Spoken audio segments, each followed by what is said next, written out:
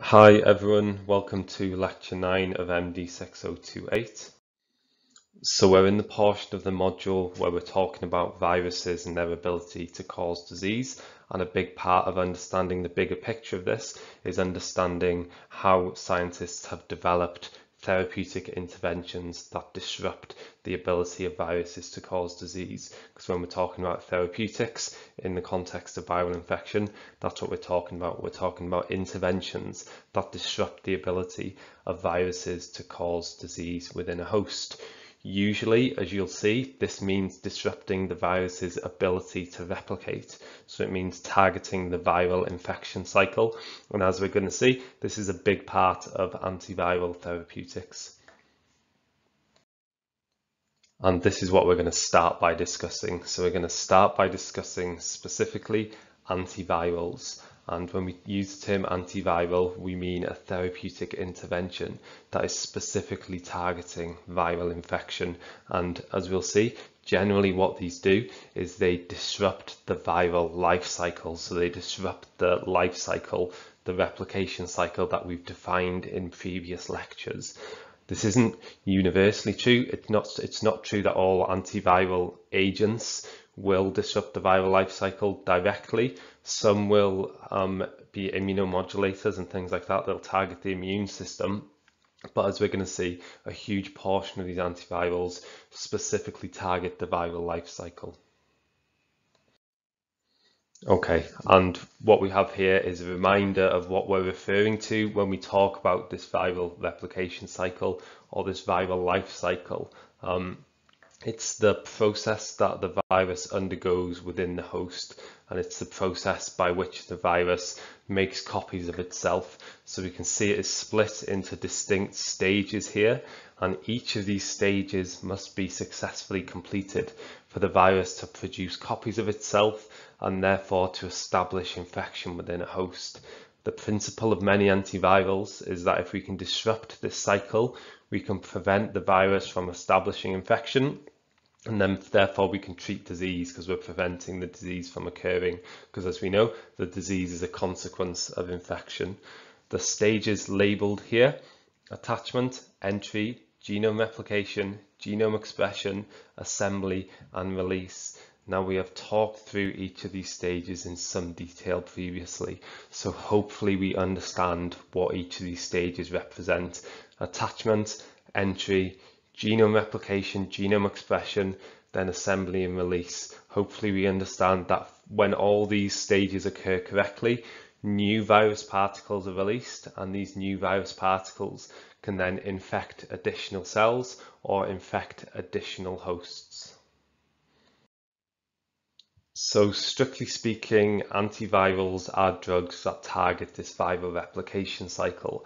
However, we do include other therapeutic interventions under the banner of antivirals sometimes. So we've mentioned immune modulators. So these are therapeutic interventions that target the immune system. Again, not strictly speaking antivirals in the traditional sense, but we often lump them in together because ultimately they are treating viral infections, so the end point is really the same. We can contrast these traditional antivirals, so the actual drugs that target the viral replication cycle, with antibiotics, because antibiotics target bacteria. So again, completely different group of drugs, and this is a fundamental concept that I'm sure we understand, but just to reiterate it, antibiotics are targeting bacterial infections, antivirals are targeting viral infections.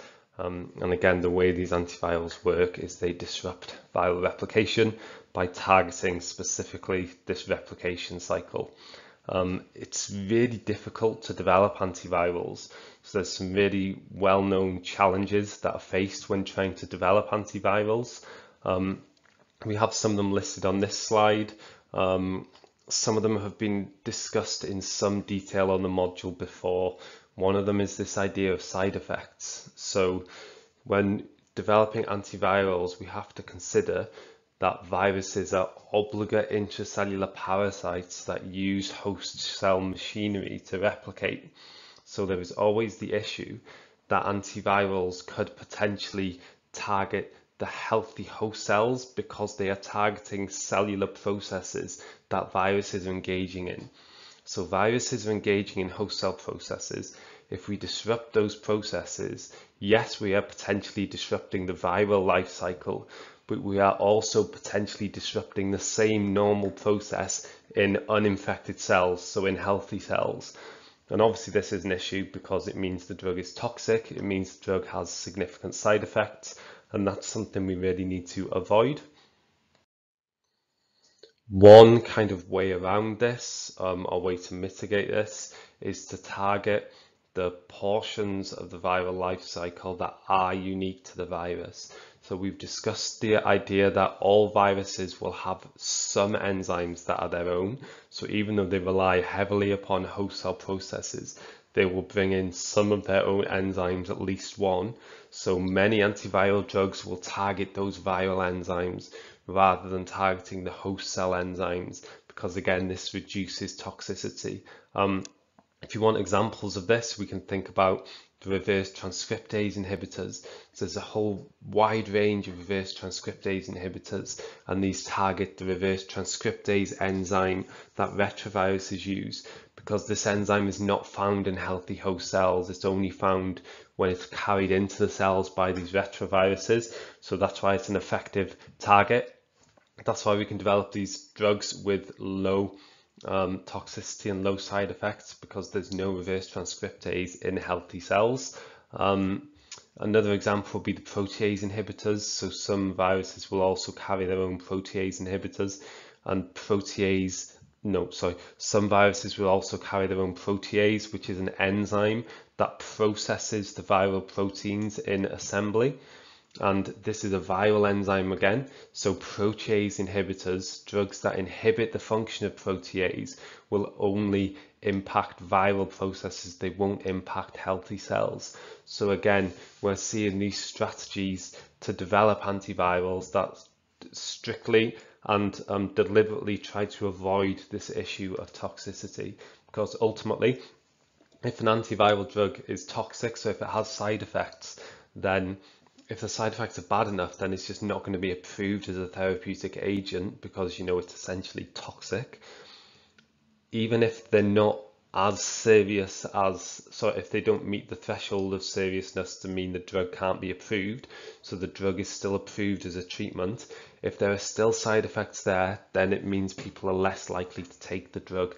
This is particularly true when we're thinking about chronic viral infections. So when we're thinking about long-term viral infections, it's very difficult to encourage individuals to take daily drugs. If those drugs are associated with side effects, you're potentially looking at someone dealing with side effect of the drug constantly, potentially for the rest of their life, which is obviously a really difficult situation, and we understandably would associate that with a lowering in adherence. So individuals would just be less inclined to engage with the therapy. So many problems associated here. There's other issues when trying to develop antivirals. So it's far more difficult to work with viruses in the lab than it is with many other kinds of microorganisms, particularly if we're thinking about dangerous viruses. We're talking about very specialist lab facilities. These cost a huge amount of money, and that money's got to come from somewhere. So it's one of the issues is just this straightforward fact that it is difficult to work with many viruses, and the resources are just not there at a lot of research institutions. So overall, there's less groups working on antivirals when compared to those working on antibiotics. Okay, there's some other challenges as well. So the issues around animal models are really well documented. So many viral infections cannot be modeled effectively in animals. So there's no animal model, meaning there's no animal species that we can infect with a virus that is sufficiently similar to the disease that we see in humans and to the virus that infects humans. So there's no kind of model system that we can use in animals. So again, really difficult to test any drugs that we do develop, and really difficult for us to get these necessary steps in before they are approved in humans, because generally speaking, these therapeutic interventions need to be tested in animals to check if there are toxic effects before they can be tested in humans. And if the animal models aren't there, then you kind of hit this brick wall where it's difficult to develop drug candidates any further. It's difficult to think of any solution to this. Again, if the animal models aren't there, there's a lot of discussion about whether or not a therapeutic intervention can be taken further. Again, sometimes it's just a bit of a brick wall, which means it can be very difficult to move some of these drug candidates forward into clinical trials.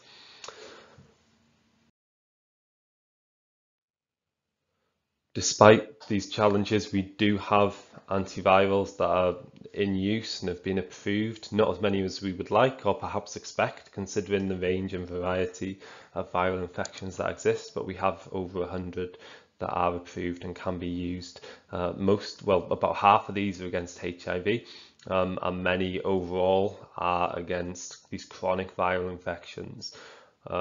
So that partially reflects the seriousness of the HIV and the AIDS pandemic, but it also reflects the fact that it is easier to study antivirals targeting chronic infections in humans because you have this long disease period where you can test the drugs. It's a bit more difficult when we're talking about acute disease cases, because there are obviously many acute infections that it's desirable to develop antivirals to, but there's some additional challenges there.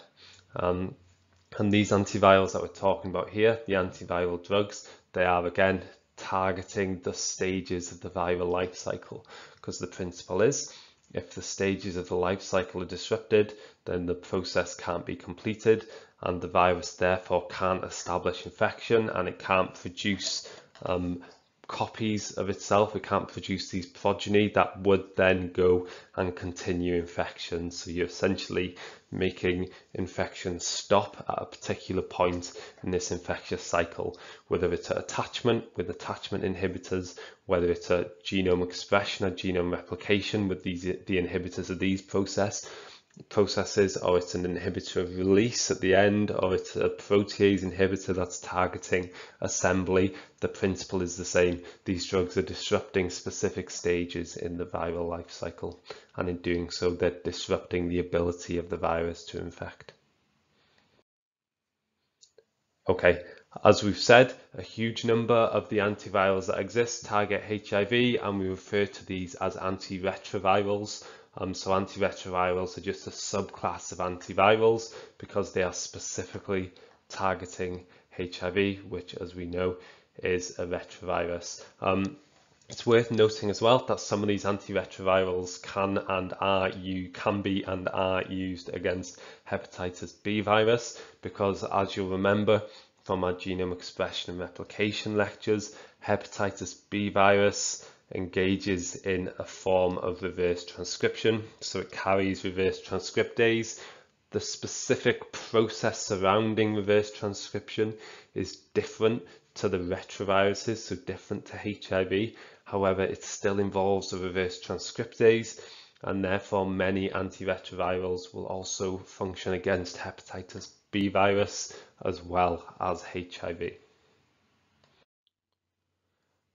Okay, so what we want to do now is work through some of these groups of antivirals. And as we said, these antivirals are targeting specific stages of the life cycle, so it makes sense to work our way through the life cycle and look at the groups that are targeting these different stages. This isn't going to be anywhere near comprehensive or exhaustive. There's, as I said, a large number of antivirals, but what we're trying to do is establish the principles, so understand the way the groups can be distinguished from each other and define these different groups, so that when you're looking in the literature, you'll understand the context when you're reading about the specific antivirals. So firstly, we can think about the entry inhibitors, because it kind of makes sense to put this group first, right? Because these are the initial stages of the viral replication cycle. So we have a lot of different antivirals and antiretrovirals that target these stages. And again, as we've talked about, the principle is if the virus can't attach and enter, then the viral replication cycle can't get underway, and therefore the whole process is disrupted. So we have two examples here. We have Merivaroc and we have enfervatide, two different drugs. Both of these are used against HIV, so they can be considered antiretrovirals. Now, Merivaroc competitively binds to a co-receptor used by the virus. So we've talked about how viruses attach to receptors on the surface of the cell, but there's also a process called co-receptor attachment. So the virus attaches to the primary receptor, and when it attaches to the primary receptor, then a secondary interaction occurs with a co-receptor. Now for HIV, that co-receptor is usually something called CCR5. There's one called CXCR4 as well, which is also for HIV, so there's a bit of variation, but the principle is the initial attachment to the primary receptor occurs, then the secondary attachment occurs with the co-receptor. And again, what Merivaroc is doing is it is competitively binding to the co-receptor. So it is binding in the place of the virus. So the virus can bind to CD4, the primary receptor, but then it can't engage with the co-receptor, and therefore this attachment stage is disrupted. Enfervatide, this binds to features on HIV responsible for attaching to CD4. So HIV has these surface glycoproteins that bind to the cellular receptor, which is again CD4, and enfervatide will bind to these viral components that and therefore prevents binding to the cellular receptor. So again, it is disrupting the process of attachment, and therefore it is preventing the life cycle from occurring. There are also fusion inhibitors, so viruses with envelopes fuse the envelope to the cellular membrane, and this is something we've talked about before, so I'm not going to go over it again now, but we understand that process, and we've talked about fusion inhibitors and said these drugs disrupt this process of fusion. So again, we're not going to talk about that again, but it fits in here, doesn't it? Because we're talking about antivirals that disrupt a specific stage of the viral life cycle and therefore disrupt infection. Okay, the next stage of the viral life cycle are genome replication and genome expression. And we have antiviral drugs that specifically disrupt these processes. We can't really tease these processes apart when we're talking about inhibition and drug targeting. So usually an antiviral drug that targets genome replication or genome expression actually targets the both, because as we've seen, the two processes are really interlinked and overlapping in viruses. So if you disrupt viral genome replication, you're probably disrupting a lot of viral genome expression as well, and vice versa. So again, this targeting of genomic processes, we say, so we can use genomic processes as a term to encompass both these processes. Again, reverse transcriptase inhibitors are a type of drug we've talked about previously.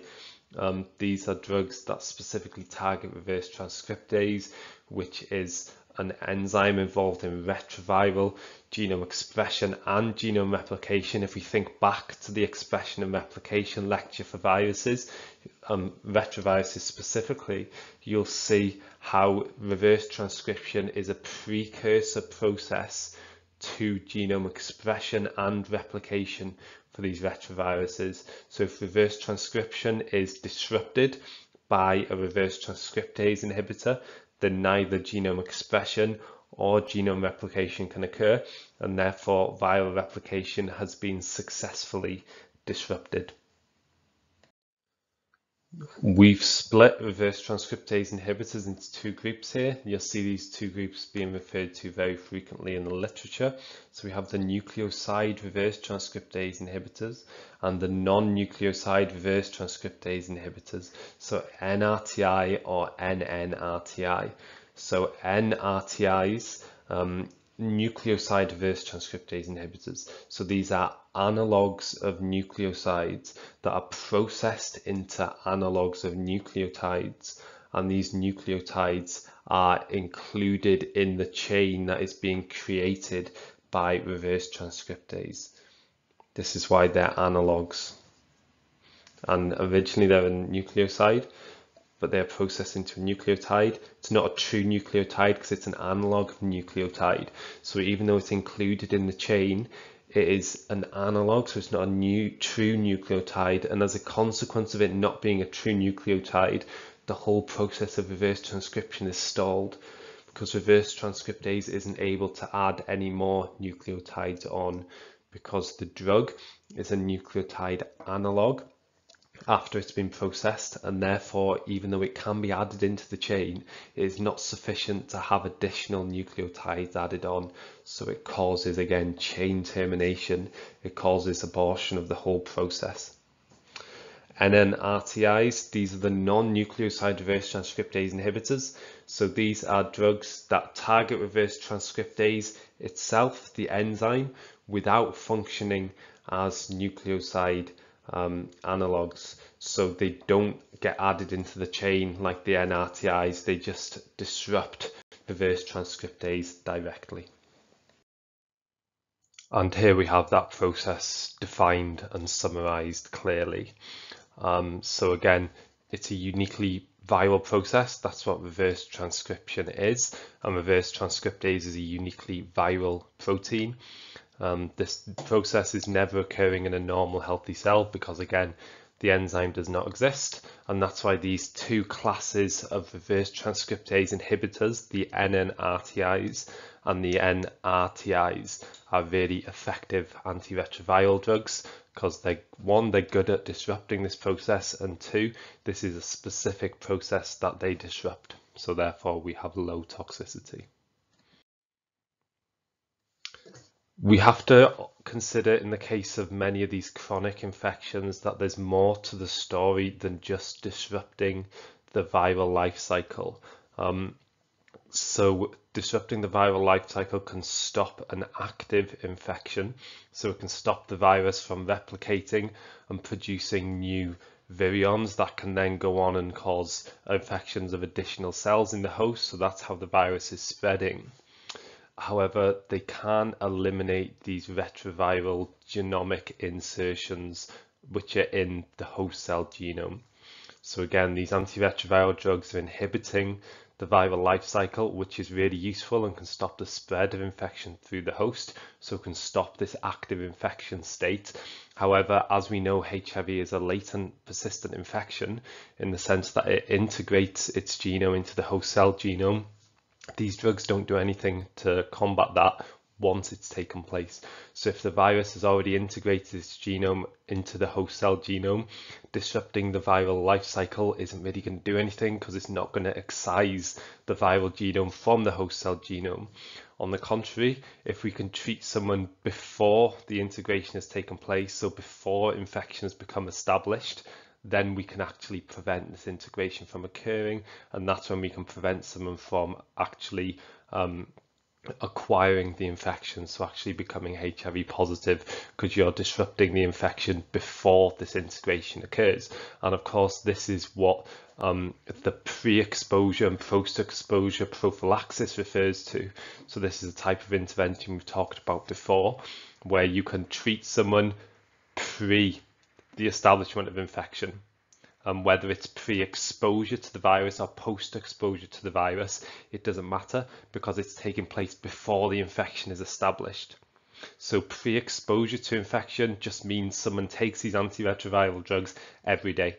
And then if they are exposed to HIV, HIV can't replicate, it can't introduce its genome into the host cell genome because these drugs are disrupting the cell cycle, so the life cycle of the virus, so it never occurs. If it's post-exposure, an individual takes these drugs after they've been exposed to HIV, but before HIV has had the opportunity to integrate its genome into the host cell genomes. So within 72 hours after an individual's been exposed to HIV is the window. 12 hours is ideal. After that, it's less likely that the treatment will be effective. And outside of that 72-hour window, it's not tried post-exposure prophylaxis is not used because at that point HIV will have already integrated its viral genome into the host cell genome.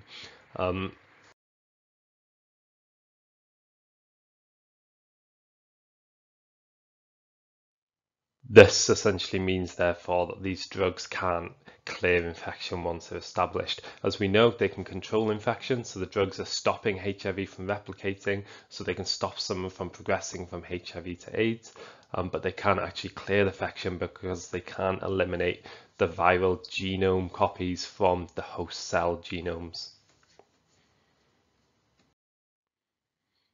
Another issue with these antiretrovirals is they can have this really fast resistance rate, so they can develop resistance really quickly.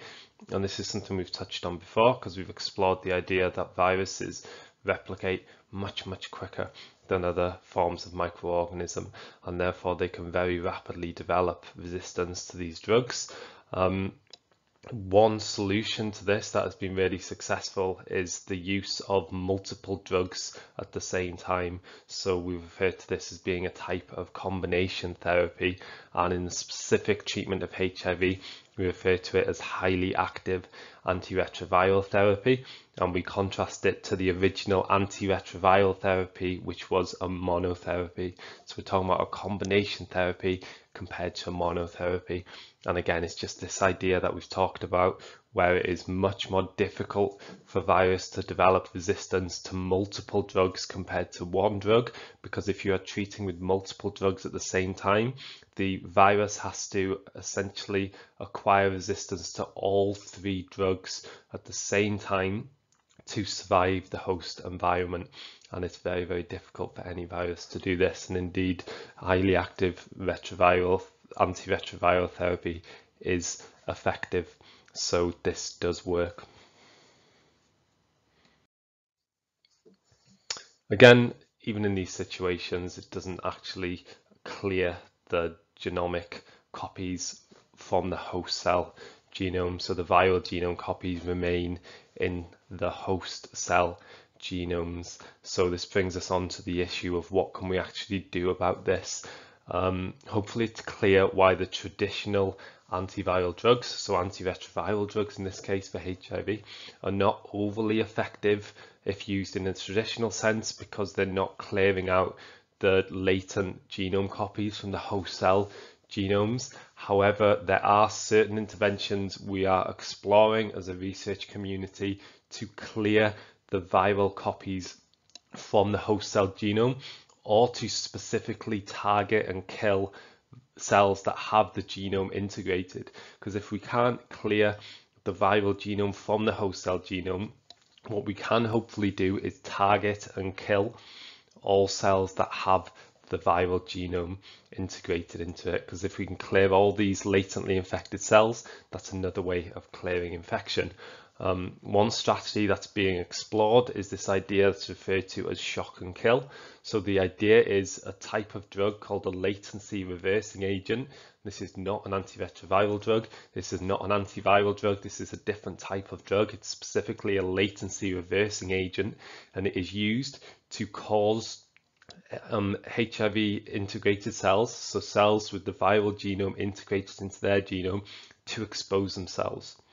Okay, so these cells are essentially forced to express the viral genome, and these cells can then be hopefully easily targeted and killed.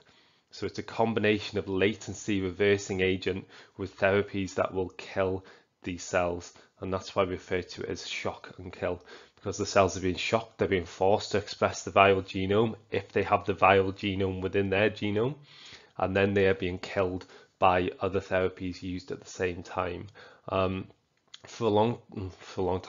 a few years ago, this was really popular in the sense that everyone was talking about it in research, and it was seen as the next massive step forward. It's not necessarily looking as good as it was expected to look, or it was hoped to look in some of the research that's been published. So it's definitely not dead as an approach. It's definitely something that's still being explored. But as of yet, there's some challenges to still figure out.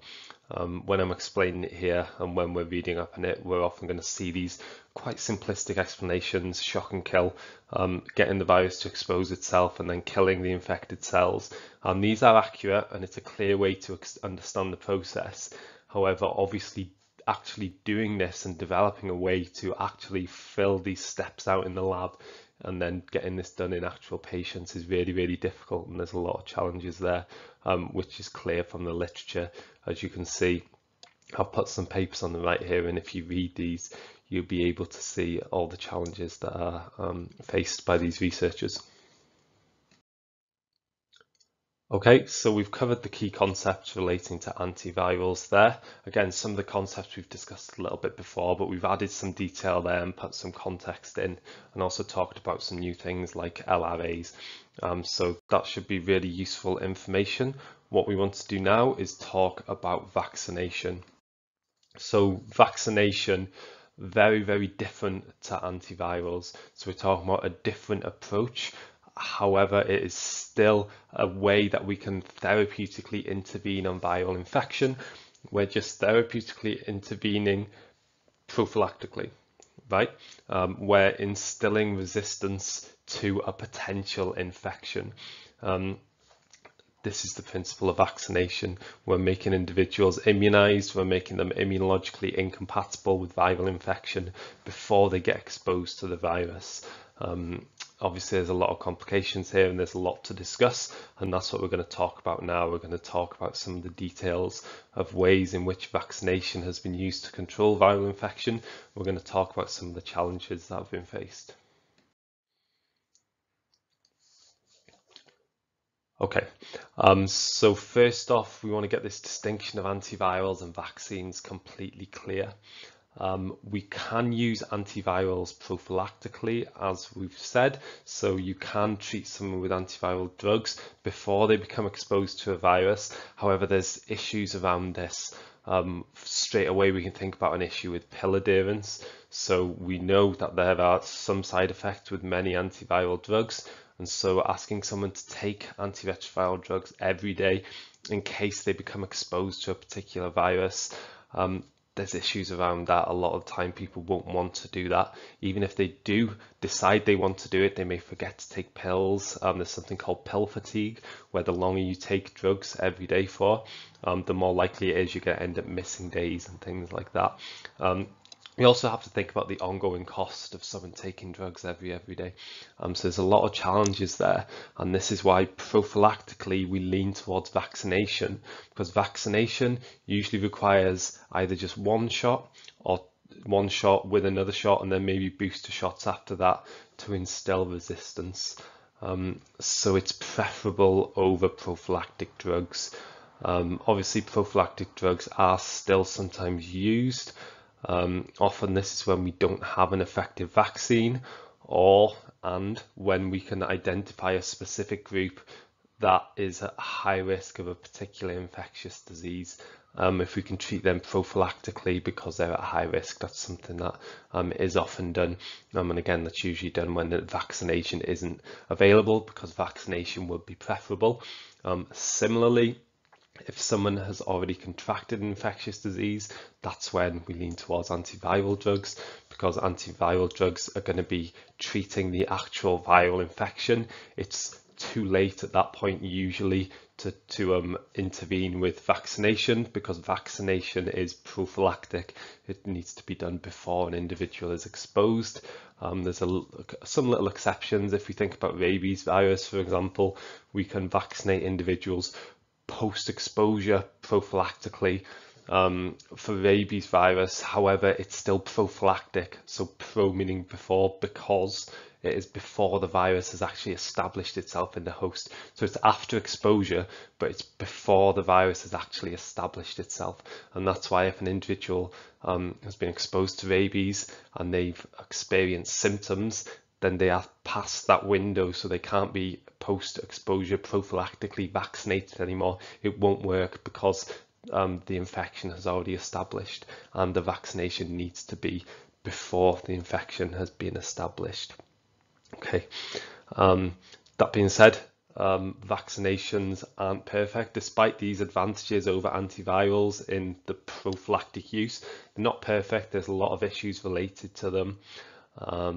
One significant issue that's been an issue for a long time, has a lot of focus now, but it's been an issue for 100 years, 200, over 100 years at least, we'll say. You can kind of find these cartoons in the Victorian era cartoons saying that people shouldn't get vaccinated and vaccination will have these awful effects. And what I'm hinting at here is this idea of people having an anti-vaccination stance, so people being disinclined from engaging with vaccination as an intervention. And there's reasons that people feel disinclined to get vaccinated. Some of these reasons are understandable, some of them are not really valid or science-based, we'd say. But we're going to explore them, we're going to have a little think about them, because it can be something that you can discuss in your essays, because it comes into this wider context, doesn't it? At level 6, we're not just trying to understand whether interventions work technically, so whether they are efficacious. We want to think about if they're effective, so if they work in the real world. And part of effectiveness does really come down to this context, because you can have a vaccination that is, on paper effective. It should work, it's efficacious and effective. However, when we consider the effectiveness in context, let's say it's a vaccination no one wants to take, then it's not actually doing any good. So these are things we want to talk about. A lot of students here will go on to be scientists, some will go into science communication, and this is really relevant to both those things, and particularly when we're thinking about science communication. Okay. If we think about the way antivirals and vaccines work as well, we're thinking about two very different kind of approaches. So as we've said, antivirals are specifically targeting the viral life cycle, and this is what we have on the right of the slide here, this text. Vaccines aren't doing that. So again, vaccines aren't actively targeting infection. What they're doing is they're inducing a protective immune response. So they're activating the immune system in such a way that an individual gains protection to a particular infectious agent. So an individual is becoming immunized to this infectious agent. As we can see on the left, there's a lot to discuss here. There's a lot of potential issues and real issues, both with vaccination but also with drug use. So really we're thinking about neither of these approaches being perfect, but both of these approaches being very, very useful in context and if conducted in an appropriate way. And often that means with education. So as with a lot of these interventions, when individuals are resistant or they don't really, they're not inclined to engage with them,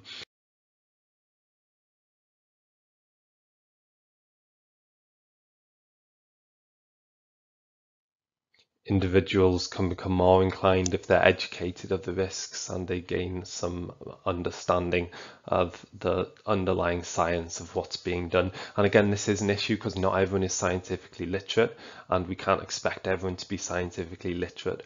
And there is a way to communicate scientific information to individuals who are not scientifically literate. They're not able to read the scientific literature because they don't have the appropriate background. There's a way to do this which is not patronizing, and that is productive and understanding and kind of goal orientated towards this goal of increasing understanding in such a way that individuals feel more comfortable engaging with these kind of public health drives. And again, this is what a lot of science communication comes down to. Okay, so we have some evaluative points on the left here. These are the kinds of things you'll be thinking about if you're discussing these issues in an exam. So there's low compliance with vaccination and also drug interventions at specific points. So compliance is an issue in both of these worlds. As we've said, there's things like pill fatigue with drug usage. However, with vaccination, there's more of a kind of ideological stance against vaccination, but ultimately this both comes down to issues with compliance. Vaccination often only requires a single course, so this is something we talked about, how drug interventions are ongoing, but vaccination is sometimes a single course then followed by boosters. For antiviral drugs, diagnosis is needed. So when someone has become infected with an infectious disease, you then need to diagnose, to treat with antiviral drugs. If we're using drugs Prophylactically, we really need to identify individuals who are at high risk, because it just doesn't make sense to have masses of the population on daily antiviral drugs, particularly when many of these viruses that do have the antivirals available, typically we think about HIV and a few others here, are spread by very specific transmission routes. So we can actually find individuals who are at high risk and target those with the intervention. If we think about vaccines, we can acknowledge the fact that vaccines don't always work. So if someone is immunodeficient, they can't be successfully vaccinated, particularly if the vaccine is an attenuated vaccine, so it's a weakened form of the pathogen. Often it's not appropriate, it's not safe to administer this vaccine to someone who is immunodeficient, because the pathogen is a live form of the pathogen, but it's a weakened form, so it doesn't cause disease in a healthy person, but in an immunocompromised person, it could be different. There's also issues around this, like we've said, anti-vaccination, so an ideological stance. And there's also socioeconomic and political issues, and this ultimately comes down to who has access to these interventions. So we can say everyone should become vaccinated, but there's a lot of intricacy about how that is actually conducted, and there's reams of information and papers on this. If we even just think about the practical side of getting vaccinated, if we're talking about individuals going to a health centre to actually acquire the vaccine, it's easier for some people to get time off from work than others. It's easy for some people to pay for transport than others. What about where we put the vaccination centre, where in the city, where in the region? What about people who are living in really rural areas? There's quite a bit of complications around here, and it's not necessarily something that means vaccination is it's not a massive barrier to vaccination. It's just considerations to be made with the way that vaccination is implemented, and that's what a lot of these facts are. They're just considerations to be made when we're evaluating antiviral drugs and vaccination. So specifically with vaccinations, we need to consider what a good vaccine is. So as we've said, a vaccine is something that stimulates a protective immune response. So this is the first kind of factor of what an effective vaccine should be. It should induce a protective immune response against a particular infectious agent. And this response should be significant enough to counter any behavioral changes that we may observe as a consequence of vaccination.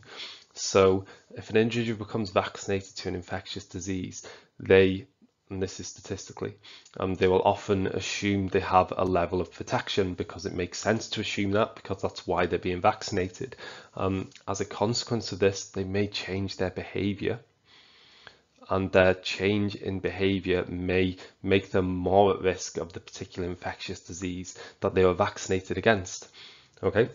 And if this change of behavior increases their likelihood of contracting a particular infectious disease to such a degree that it overcomes the protective power of the vaccine, they can actually end up in a situation where they're more likely to catch the infectious disease than they were before they're vaccinated, because even though the vaccine did offer them some immunological protection, their change in behavior may be so severe, may increase their likelihood of encountering the infectious agent by such a degree that it ultimately counteracts the protective effect of the vaccine completely. So again, a consideration to be made when we're thinking about vaccinations.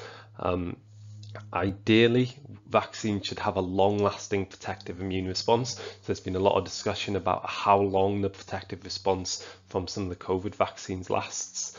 And again, it's difficult to say until we can actually measure the decline of that response. Different vaccines will have different kind of lengths of memory, of immunological memory associated with them, so they'll confer protection for a different period of time. Obviously, the longer that memory is conferred for, the better it is and the stronger the vaccine is considered. We also have to think about the practical side of vaccination. and that means developing the vaccine and getting the vaccine to the people who need it. So how is the vaccine going to be made? Is it going to be cost effective? How is it going to be transported to individuals who need it? An issue with many vaccines, and this isn't the case with most drugs can be stored at room temperature, but many vaccines need to be stored at either cold temperatures or potentially even freezing temperatures. But for most existing vaccines, we're talking about cold temperatures. And cold temperatures doesn't sound so bad because it sounds like you can just keep it in the fridge. And that is partially true, but a lot of rural areas, and if we're thinking globally now, not just in the UK, don't necessarily have access to those facilities. And so there's an issue called the cold chain. The cold chain means how a vaccine can be transported from the place where it's made to the individuals who need it, whilst being kept cold, so at sufficient temperatures the whole time, and this can actually present some real challenges. So again, it's a consideration to be made.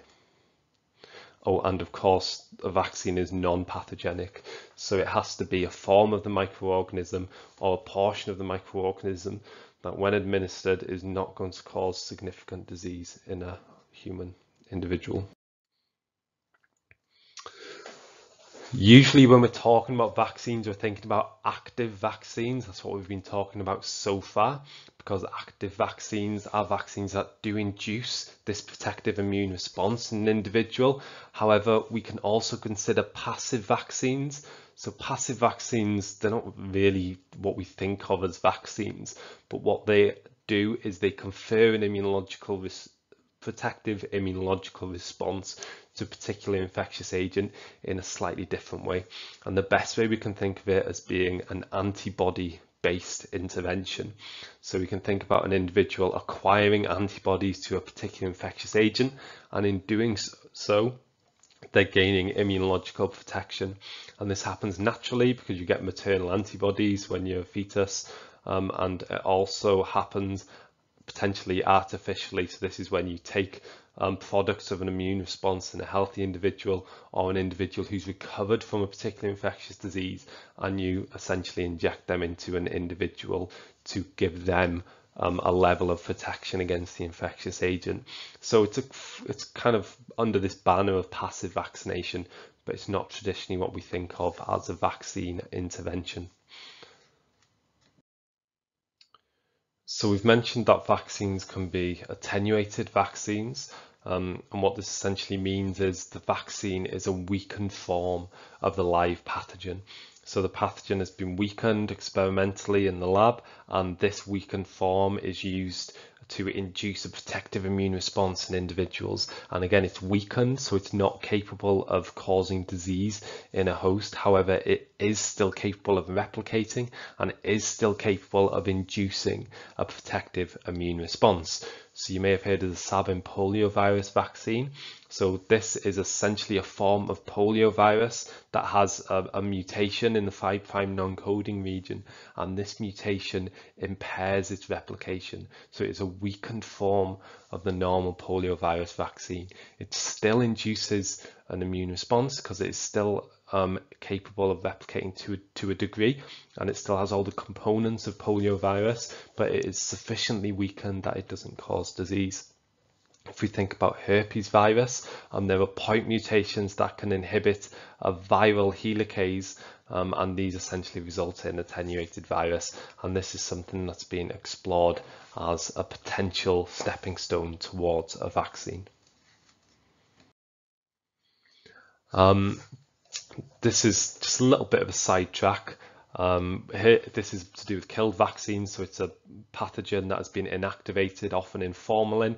Then you can inject someone with the inactivated pathogen. It won't cause disease because it's inactivated, it's dead, but it can induce an immune response. It can therefore confer protection. It's generally weaker protection than is seen for attenuated viruses because these inactivated pathogens are not capable of replicating at all, so they don't induce as strong of an protective immune response, but often they can still induce a response. So there are some effective killed vaccines. I have a diagram on the right here and it's demonstrating the effectiveness of the poliomyelitis vaccine, really. So it's a killed vaccine, really effective vaccine. However, as you can see, just this massive drop off in poliovirus cases. That polio vaccine was apparently contributing to. It's also interesting to point out this because there's something called the Cutter incident that we've mentioned, and this is where this vaccine, so this killed vaccine, was in a single case, Cutter incident, not adequately killed, and it ended up with the vaccine in its infectious form, so just the infectious pathogen being injected into a large number of individuals, and there were a huge number of cases resulting from this, which led to people dying, including children. So obviously, just a complete disaster and an awful thing to happen. And some people will look at this and see it as proof that vaccination is dangerous. To me, what it's proof of is that the process of producing vaccines is not infallible, and that there needs to be massive, effective checks on everything that's done. It's not an inherent issue with vaccination, it's an issue with the process in this case. That's how I interpret that. Okay, so we have DNA vaccines as well. So the idea behind DNA vaccines is that if you can introduce DNA into an individual and this DNA encodes a viral protein or other, viral protein that will induce an immune response, you're essentially creating viral proteins inside an individual and inducing immunity that way. And again, it's not the whole virus being introduced into a host, it's just DNA encoding specific proteins. So there should be no risk of any pathogenesis. There should be no risk of a live pathogen being injected. With the attenuated vaccines, there is sometimes the worry that the virus could acquire the ability to cause disease again. It's very, very unlikely and believed to be in many cases impossible for this to happen, really, because you have entire genes cut out of the virus often. So in this case, it's hard to imagine how a gene would make its way back into the virus. But again, this sidetracks that issue completely. And as we all know, in the context of COVID, there's RNA vaccines now that operate under the same principle. And this is what we're looking at here. So the papers from last year discussing the use of this vaccine candidate at the time. So at the time it was a vaccine candidate mRNA 1273. Again, the principle is that the RNA is being introduced into an individual and it can then be turned into protein, and the protein that is produced will induce an immune response, and this immune response should be protective. Okay, so there we have quite a bit of information on vaccination. Again, hopefully really useful. We want to contrast that to antivirals because they're two very different interventions that are still being used to prevent or treat viral infections. So it's really interesting to acknowledge the differences between the two, particularly when we're thinking about evaluation. It's not often a case of one or the other. If an individual has an infectious disease that is viral and they can be treated with antivirals, again, that's a situation where they likely will be treated with antivirals, but it's still useful to understand the differences between the two. Okay, so what we want to talk about now is the existence of self-limiting infections. So we've talked about the use of antivirals to treat active infections. However, we also want to consider the outcome if a viral infection cannot be treated. So if we don't have a antiviral intervention or any other means of treating an infection, what can we often expect the outcome to be? As we know, not all viral infections are fatal. Many viral infections are self-limiting in the sense that they will cause pathogenesis, they will cause disease, they will infect a host, but there's kind of a natural end point of that, and we can predict what the end point will hopefully be in a healthy individual. And we can refer to these often as self-limiting infections, and that's what we're going to discuss now. So there's many of these self-limiting infections. Many of them we just don't have antiviral treatments for. Many of them are acute and short term, meaning if we did have antiviral treatments, it's actually difficult to use those appropriately, because when someone is experiencing symptoms, so when the infection is symptomatic, they are reaching the end stage of infection anyway. So by the time someone knows they have a cold, usually they're in the symptomatic phase, right? And this symptomatic phase is, as we've talked about, a consequence of the immune response. And this immune response is usually going to naturally clear the infection. So they have reached a point where they are most symptomatic and their immune system is most active in clearing the infection. So at this point, it's quite late in the infection, and usually there's only a couple of days of the infection left. So even if we had antivirals, it's unlikely that they'd contribute significantly to the clearance of infection. We don't have effective antivirals in that case anyway, so it doesn't matter, but it's definitely something to think about. These factors are the kind of things we think about when we make the switch from intervening to clear infection, which is what antivirals are doing to try and stop replication and clear the infection. We make a switch from this to thinking about symptomatic treatments. So what treatments can we actually use to make someone more comfortable and to alleviate symptoms? Again, curative treatments, not always possible because we don't always have the antivirals, and there's some other reasons we just mentioned, but symptomatic treatments are often desirable in these cases, and often what we're talking about are just, decongestants. We're talking about paracetamol.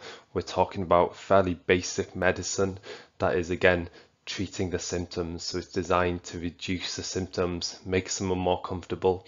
Again, these are different from the curative treatments that we're talking about with antivirals, and it's just quite important we understand this distinction, and particularly in the context of self-limiting infections. Okay, so a few examples of the kinds of drugs I just mentioned here. So we have decongestants, anti-inflammatories. So we know the inflammatory response is part of the immune activation to the presence of a microorganism, and the inflammatory response plays a role in clearing infection. But we also know that the inflammatory response can cause significant discomfort and can be associated with symptoms of infection. So it's unsurprising that anti-inflammatories can be seen as a therapeutic intervention to target the symptoms of many infections. Many of them mild and acute, but also quite serious infections can have an inflammatory component as well. And this is when you can see anti-inflammatories used also. Antipyretics, painkillers, anticonvulsants, again, all treating the symptomatic consequences of infection. And I mean, there's this interesting argument about whether it's better to wait out these acute mild infections because these immune responses that often cause these symptoms are there for a reason. Again, the immune responses are active in clearing infection, but also they cause significant discomfort, so there's balance there. Okay, and that's all we really want to say about self-limiting infections, because we want to think about those treatments, the nasal decongestants, the antipyretics and painkillers and things like that in the context, and understand they're not antiviral interventions. They're obviously not vaccines. They're not antiviral in any sense really, other than they are treating these general consequences of viral infection. And that's why in these cases we can see the same interventions being used for viral infections as bacterial infections. You use the same paracetamol whether it's a bacterial infection or a viral infection if someone is taking paracetamol for those infections, because the consequences of the infection in terms of the symptoms and the causes, the immune response, are significantly overlapping and in many respects the same. Many respects. So upstream there's differences, so the specific immune receptors being activated are often different, though not always, but the downstream signaling converges and the inflammation is really very, very similar or identical, and therefore this is why we see the symptomatic treatments are the same. And again, we need to understand this. We need to understand that in these cases it's symptomatic treatments, and that's why they're the same, rather than in antiviral and antibiotic treatments, which are curative, and these are therefore different because they're targeting the microorganisms and the replicative processes they engage in specifically. Okay, right. Okay, so now we want to think a bit more about context. So again, we've talked about a lot of technical information on how we can develop treatments to target viral infections and vaccines to prevent viral infections. And we've touched a little bit about the context and surrounding these interventions, but we need to do this a bit more. We need to be really aware of the fact that when we're developing these interventions and we're thinking about these interventions being used, none of these things are happening in a bubble, and there's a really significant amount of context that we need to consider and understand. Okay. So socioeconomic factors, this is something we touched on really, really briefly earlier. I put this slide in as the opportunity for us to think about it in a bit more detail. There's no way we could explore this even close to fully in a lecture, but what I can do is direct you towards some considerations that can be made. This idea of rural communities is something that crops up and up again and again, and it's really significant because a lot of the time when we're making suggestions for things that should be done, or we're evaluating interventions that did work or didn't work, we need to consider that when we're talking about even just a national problem. So in one country, we're often talking about very, very different environments. Individuals living in a really rural area are living in a very different environment with different resources to individuals living in an urban area. If we can tie climate into this, and we're talking about, say, hot countries, so tropical countries, then we have to think about the things like the cold chain as well. If we have communities that don't have access to electricity, they don't have refrigeration, obviously there's direct implications of this. Access as well, just physically getting to rural communities can be different, and it can take time. Education ties to this as well. So there's a paper that I've referenced on the right which outlines this issue of mosquito net fishing, which I might have mentioned to you before, because it's a really, really clear example of how education can impact the implementation of different interventions.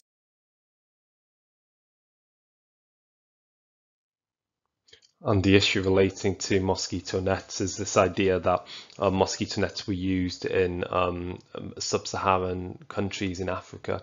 They were introduced into these countries as an opportunity to prevent mosquito bites, so this idea of bite avoidance to reduce the transmission of plasmodia and other species that can be transmitted via mosquitoes and that are causative of serious infectious diseases.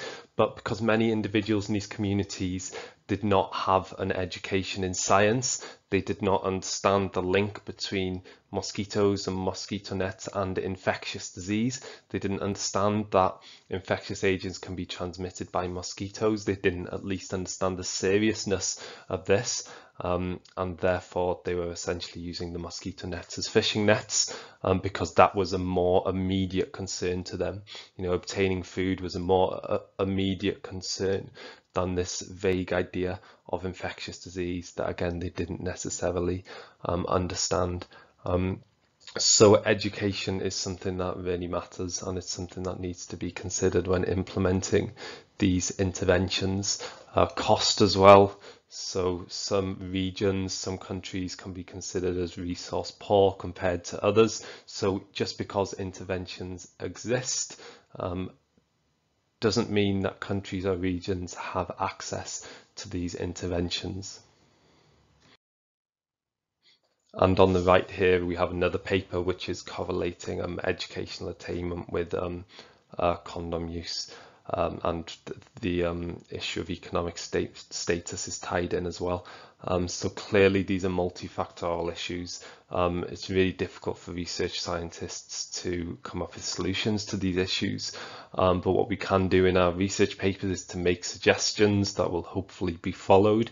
And as scientists, we can focus on science communication as well, which will hopefully bridge some of the education gap between individuals who have studied science and individuals who haven't studied science. It's also the issue of culture. So if we're thinking about very different cultures to cultures in the UK, often there's beliefs that are inconsistent with the scientific principles that we base our decisions upon and that are empirically correct.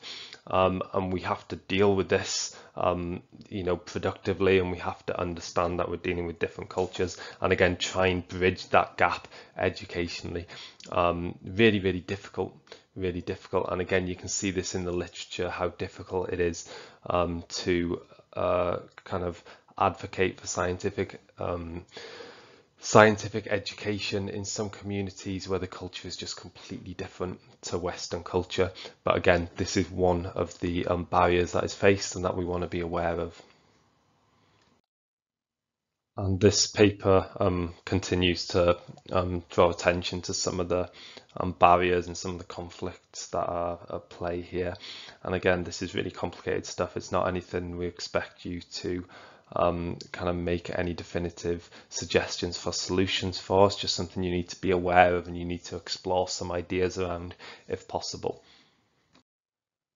And these issues definitely aren't confined to, rural areas, and they're not always tied to socioeconomics within a country.